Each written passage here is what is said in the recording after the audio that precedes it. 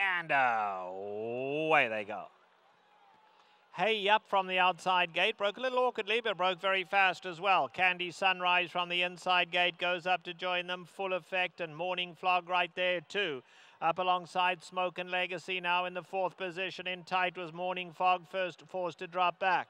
At the rail, here's Zuboff passing horses in the white blinkers. Now Willie Brown, the grey, has dropped back to be second last and just tripping his last 7 off the lead. They run past the half-mile pole and Candy Sunrise along the inside. Up alongside comes Hey Up. They lead it by a length and a half. In the third spot comes Full Effect. Down at the rail, Zuboff. In behind them, we have Smoke and Legacy. Morning Fog is only 4 lengths off these leaders. Now just tripping, second last, but starting to roll. And last of all is Willie Brown.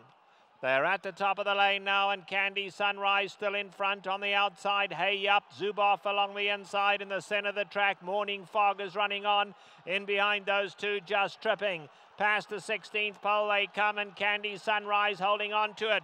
Candy Sunrise, Morning Fog in the centre, Zuboff coming between them. Candy Sunrise now desperate, Morning Fog, Candy Sunrise. Candy Sunrise held on ahead to Morning Fog, Zuboff, just tripping, running on fourth.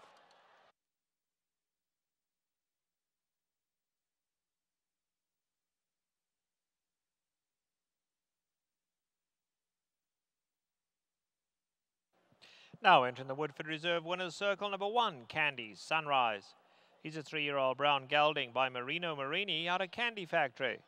He's owned by SAY Racing. The winning trainer is Leandro Mora. The winning rider, Edwin Maldonado. Candy Sunrise was bred in California by the Dahlberg Farms.